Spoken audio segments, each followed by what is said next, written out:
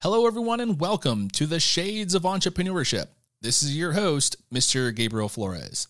Today, I welcome in one of my first out-of-state entrepreneurs who is actually a coach to entrepreneurs, which got me thinking about coaching. Why is it important, and why should an entrepreneur care? I believe I have mentioned before in this show, I have a mentor, but I do not currently have a business development coach. First, let me explain a little bit of the difference, and then we'll get into coaching. Think of a mentorship as a relationship-oriented rapport with an individual focused more on professional development of the mentee.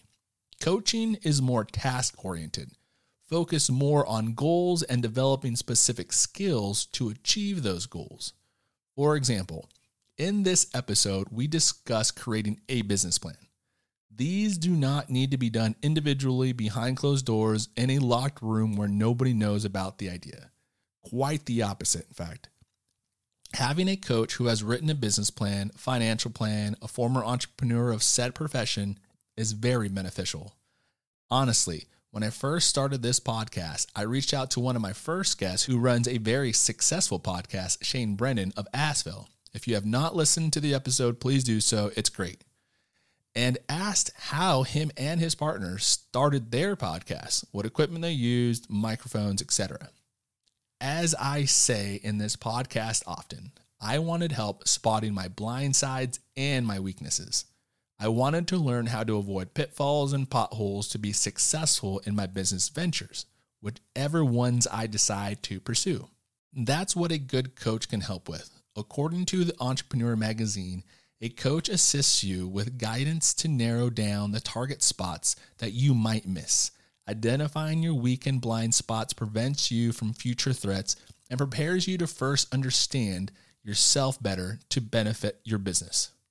Again, starting this podcast, I knew nothing of making a podcast, but I knew about my community, I knew about business, and I know how to talk. A lot. Maybe too much for some of you. And for those of you, I am sorry, but I still love you. Okay, back to the topic. Coaching is also valuable to an entrepreneur because of the amount of business knowledge being shared. In fact, I hope this podcast acts as a form of a digital business coach, learning a new business acumen in an episode or two. I know I have learned a great deal from my former guests myself. In fact, many guests, in particular angel investors like John Loomis of Baseballism and Darius Monsef of Brave Care, again, 2 great episodes. If you have not, please go listen, discuss the need for entrepreneurs to share their ideas with others. I know, the thought of it sounds weird, like you're selling the farm by giving away your idea. But it is important to know quickly if your business idea is going to be successful, and a coach can offer an unbiased third-party view. According to Amy Raham from Iron Monk Solution, if you ask your coworkers, colleagues, friends, and family members what you need to do better, they may be biased in their opinions, and they may not understand the strengths and the weaknesses of your organization, where your company fits in with the industry, your management and leadership styles, or the way you run your business. However, if you hire a business coach, they will understand what your wants, needs, and desires are. They will understand why you react the way you do in certain situations. And if they have the industry-specific experience, they will be able to offer you insights that other people in your circle may not be able to. Lastly, a good coach will be able to keep you on the right track. From meeting your goals to carving out a path to success to identifying new business habits and needs and ideas, a business coach can be beneficial. However, there will be a cost for a business or life coach that can range from $75 to $200 an hour, but some coaches may offer package deals. I would encourage those who are interested in hiring a coach to explore multiple options and find the coach that you trust, that is knowledgeable in your area of business, and then wants to see your business succeed and not their business succeed. A coach's success is directly linked to a client's success, as my next guest will tell you. For the aspiring coaches out there, here is some unsolicited advice. Do not assume clients will come to you. Marketing and network to your niche of expertise is key to being a successful coach. If you are sitting around waiting for clients to come to you, you may be sitting around a while.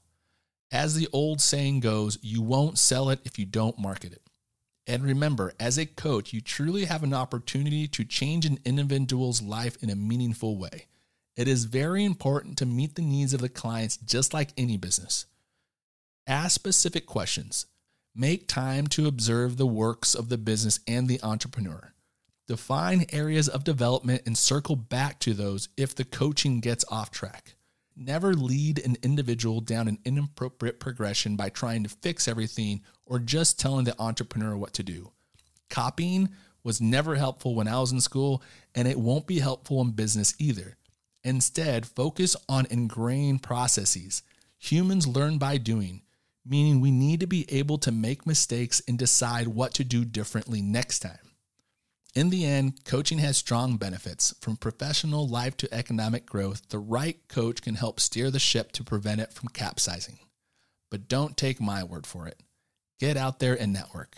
Maybe you find that you may benefit from a coach, or maybe someone may benefit from your coaching. Thank you, and I hope you enjoy this episode.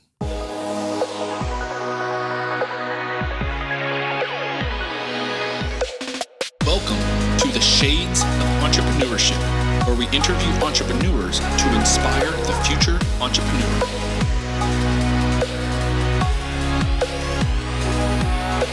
I'll be your host, Mr. Gabriel Flores. So grab a drink, sit back, relax, and enjoy the show.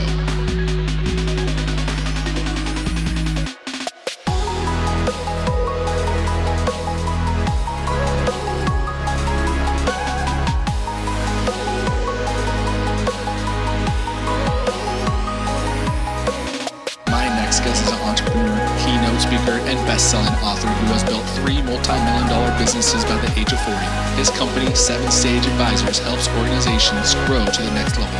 Please welcome Carl Gould. Hello, everyone, and welcome to the Shades of Entrepreneurship.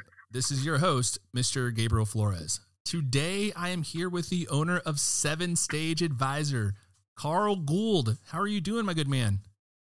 Hey, Gabe, I'm great. How you doing? I'm well. Great. Thank you so much for being on the show today, first and foremost. But I would love to get into what 7 Stage Advisors is. But first, let's introduce the world to Carl. Who is Carl? Well, I'm just everyday guy. I live in New Jersey. I have married. I have 3 children, and I come from a big family. I'm one of 10 kids, and I went through traditional grade school and high school. I went to the University of Delaware for accounting and finance for a couple of years, and started one of many businesses when I was a teenager. I had a landscaping company, then after that a construction company. But when I first got started in business, I also learned the science of coaching way back in 1990.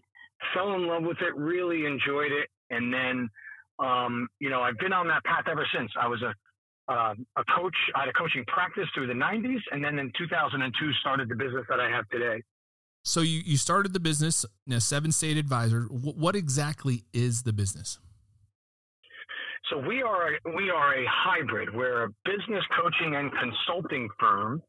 And what we do is the consulting side is we help people understand their differentiators, create their strategic plan, understand their pricing model and their organizational chart, and who's the right people to put in the right seats and all that sort of thing. And then we coach them and help them drive the plan and hold them accountable to the plan over time. Nice. So how was this concept kind of created? How did you create this concept? Well, I started, like I said, it was just a solo practice. So it was very grassroots. I just started out by working on my own, built up my cash reserves, and then I started to certify other people as coaches. And then what I did was, once I started to build up a team of coaches, I then went out to clients as a team, as opposed to an individual. And over time, we were very self-funded, and since then, I've gotten some traditional funding in order to scale. But for the most part, it was a very self-funded venture. So let's talk about that a little bit. Let's talk about the funding first. You mentioned you went out and got funding. Let's for the listeners at home that might not be familiar with the venture capital process, including myself, can you give us your experience in that area?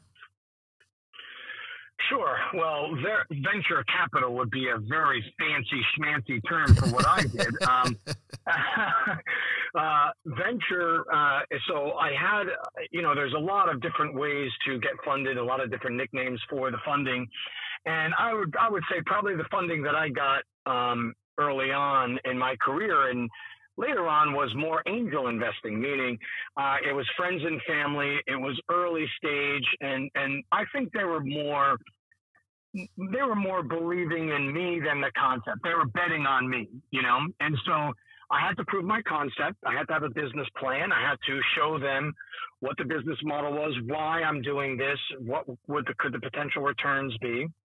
And in my contracting business, I would do some large projects. And so I might buy a piece of land and subdivide that and then build homes on it. So I might have partnerships in different projects. So I had projects that got funded, and then I had the overall business that got funded. So it was a very much a hybrid situation. And one of the things you actually just mentioned was the need to make a business plan. And I think a lot of entrepreneurs, when they start business, they don't really think about that piece. They think about, I just need to create an idea. When you created your business plan, was this something you did by yourself, or was this something that you actually, collaborated with somebody doing? So I did it by myself.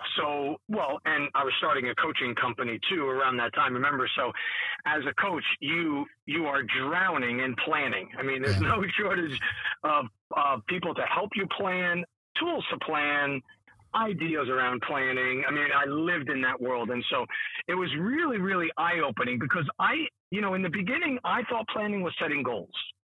You got some goals. How much do I want to make? How much do I want to charge? Who are my clients going to be? That sort of thing. When I hired a business coach, because in the very beginning I was a life coach and an executive coach, and although I also ran businesses, I didn't connect the dots that well as far as overall strategic and business planning. But it wasn't until I hired a business coach for myself and my business a few years later that I really understood the art and science of planning, and really how much of a catalyst it was. Man, Gabe, once I had a plan and I understood and I got all those ideas out of my head and onto paper, it was like a horse race where all the gates just opened up simultaneously. It wasn't just one gate with one guy on a horse. All the gates went and all the courses ran. And that's kind of how I felt like in my business, because everything I wanted to do, my marketing plan, I found people that wanted to be involved, be it an agency or someone who's willing to invest in that side of my business, or the sales. All of a sudden that opened up, the finance, that opened up, operations, that opened up. So it was like releasing the hounds once I started planning. And I found it very, very liberating for my own businesses. And it became something I really enjoy even today in my advisory. You mentioned you were kind of a life coach previously. Is this your first business? No. Well, you mean the construction? Well, my landscaping company was my very first business. Okay. While I had my landscaping company, I started coaching. So I guess that was my second business. I sold my landscaping company, and then I started a construction and real estate development company. Okay. That was my third business. And I sold that business later on. So I exited from two contracting / construction companies. I still have the coaching business as it sits today. Yeah. So with construction, right, your previous experience in construction, right, you're mentioning, and now you're doing coaching. How did you kind of transition from construction to coaching? Well, I was already in coaching when I got to construction, and coaching was my side hustle all through the 1990s. Gotcha. It was my side hustle for 12 years, but there came a day where I said to myself, I said to my family, and I said, I want to become a full-time coach, and I want to get out of the construction business. And they thought I was crazy. Because at the time, got to remember that at the time, coaching the way we know it today didn't really exist. The job didn't exist. What you did didn't exist. So when I said I wanted to do that, most people said, what sport? Like, what sport? You want to go into what? Coaching? What is it? Like, it was, and then when I explained it, some people actually laughed. They're like, what? You get paid for that? So it really wasn't a mainstream or well-known occupation at the time. Not at all. And so I told people that I wanted to do it. They didn't know I'd been coaching part-time and, on my own. But I said I was serious. I said I'm going to do it. And they were like, all right. But they all thought I was crazy.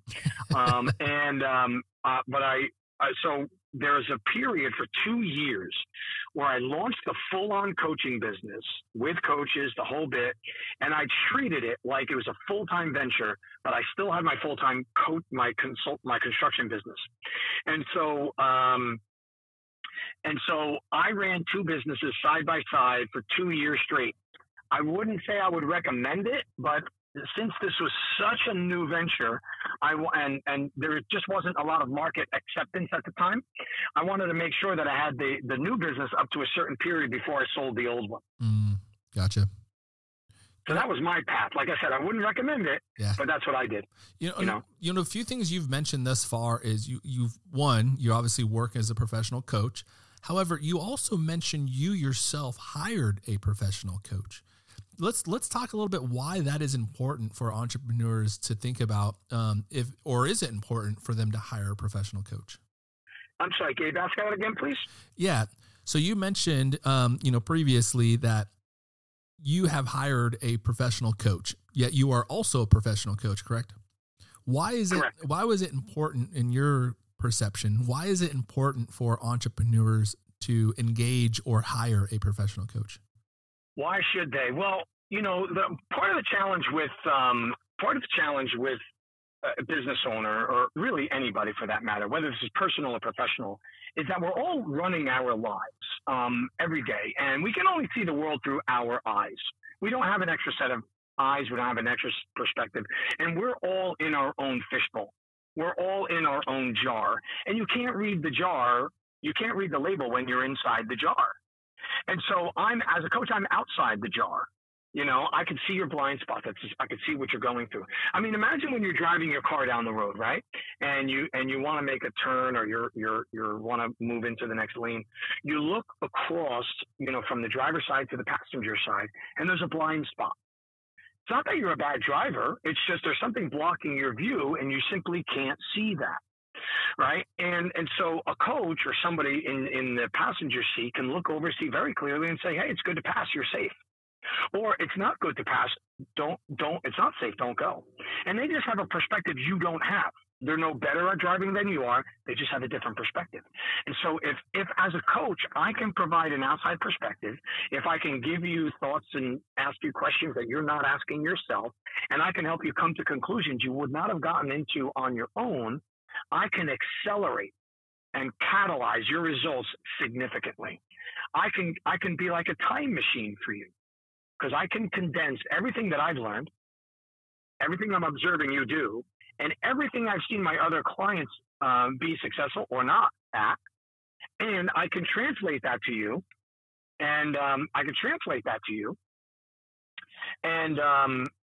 you would be the beneficiary of not having to go through all that time and all those experiences. So let's dive in a little bit more into 7-stage advisors. Like for the individuals at home, because it's a 7-part series. Can you explain a little bit what it is and what individuals can kind of expect to get out of that 7-part series? Sure. So back when I was getting started as a coach, there just weren't a lot of systems and a lot of, structure and protocols that I had available to me to get started. And so I just started to document everything that I was doing with my clients. And, because I wanted this to be a full-time business. And so I had to come up with a coaching model that would help me navigate, the world of clients and sessions and the practice management. And so I started to notice that there were 7 very distinct stages that people that are looking to grow their business or their life went through. And the more I looked at them, the more I said, it comes back to these 7. And so the 7 stages of business success go in this sequence. And number 1 is strategic planning, where you get all those great ideas out of your head and onto paper. Stage 2 is when you become a specialist or you build your authority. Number 3 is the synergy stage, where you start to build a team that'll help you execute on your plan because you're so busy because you've built this expert authority. And then stage 4 is the systems stage, where you start to build your ecosystem, or what type of business are you going to be when you grow up. And then stage 5 is the sustainability stage, where a franchise system or a duplicatable, scalable model is built, and you can really take the shackles off your business and it could get as big as you want it to be. Stage 6 is saleability.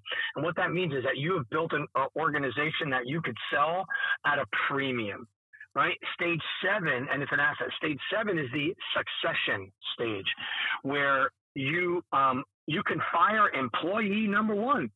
That's you. And employee number 1, and the business is firing on all cylinders and will grow and in the hands of the next generation. Great products, great services, firing on all cylinders, and the next generation has taken over and can run with your vision, mission, and values. And so those are the 7 stages. They take 36 months to go through, and we find that you have to go through them in sequence. You can't buy your way past certain stages. You have to earn your way through. And if you do, you will be very generously rewarded. Nice. So for, entrepreneurs at home like myself, what could we do right now to be a better business person tomorrow? What can you do right now? So there's a number of things that the first step that I say when somebody is either trying to figure out what their proof of concept is, or they want to refine it or revisit it because of maybe some of the things that are going on in the world these days, is reconnect with what your clients want and look at your pricing strategy and your overall delivery strategy. And the one way that you do that is I suggest that you take the top 5 complaints about companies like you, in your industry, maybe not about you personally, but like you. And you say to yourself, what are the top 5 things that are on the minds of prospects and consumers? What do they write about? What are their reviews? What do the blogs say? What are some of the objections you've gotten in your sales process? And also, what are some of the things they say to when clients say to you when they hire you because they think you do it better than your competitors? Take those top 5 complaints and roll them into your business model and share with people how you, and promise prospects that if these things first of all, these things will never happen to you if you become my client. But if they ever did happen to you, I'd give you all your money back. Gotcha. That would be one of the first things that I would suggest. Okay. And kind of sticking with that, you go through, you've probably seen a lot, and you've dealt with a lot of, small business owners and entrepreneurs. What advice would you give a young entrepreneur starting a business? Like, what is one nugget that you can say, hey, watch out for this pothole, or avoid this landmine, or certainly do not do this?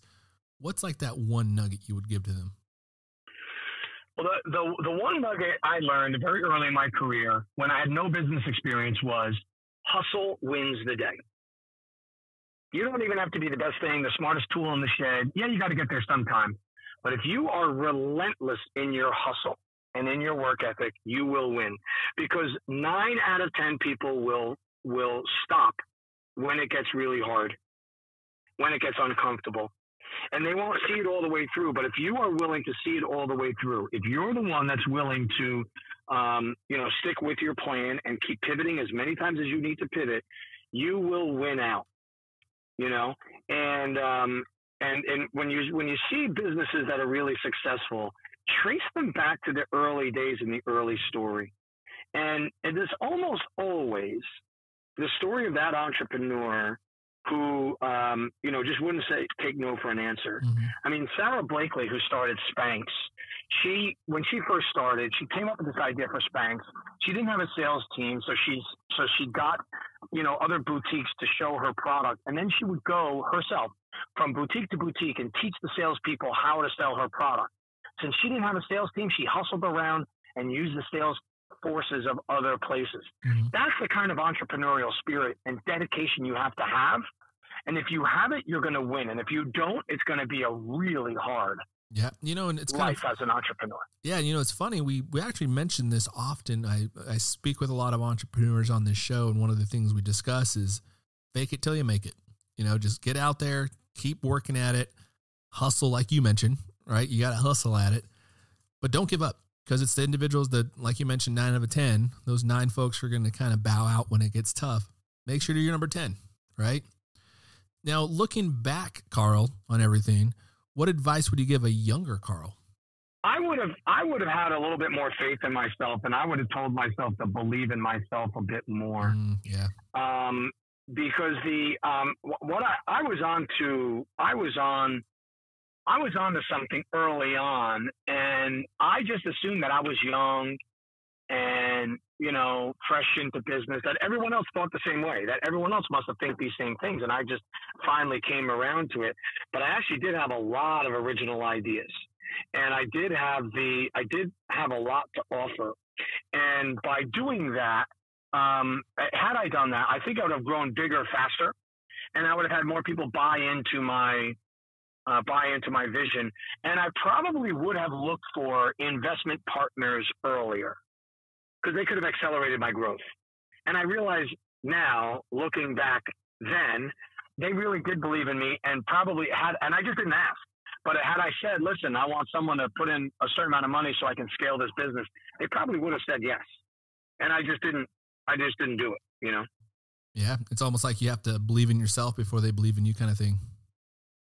A little bit more. I assume I was my own worst enemy in a way, in that I figured because I was young and I was new that, I had to earn my stripes and take longer. And, whereas, as I look back now, I was like, man, all the signs were there that I could have just gone right for it. Yeah, very, very true. So for the folks at home that want to learn more about 7-Stage Advisory, maybe they want to contact you and get a hold of you, how can they do that? Webpage, social media sites, how can they get a hold of you? Best way to find me personally is go to my personal site, carl360.com, CARL360.com, and or go to my regular website, carlgould.com, and that's the gateway of all the things that I do. Perfect. Carl, thank you so much again for jumping on the show today. Thank you for tuning in to the Shades of Entrepreneurship. For more information, please follow the Shades of E on Twitter, Instagram, Facebook, or visit theshadesofE.com.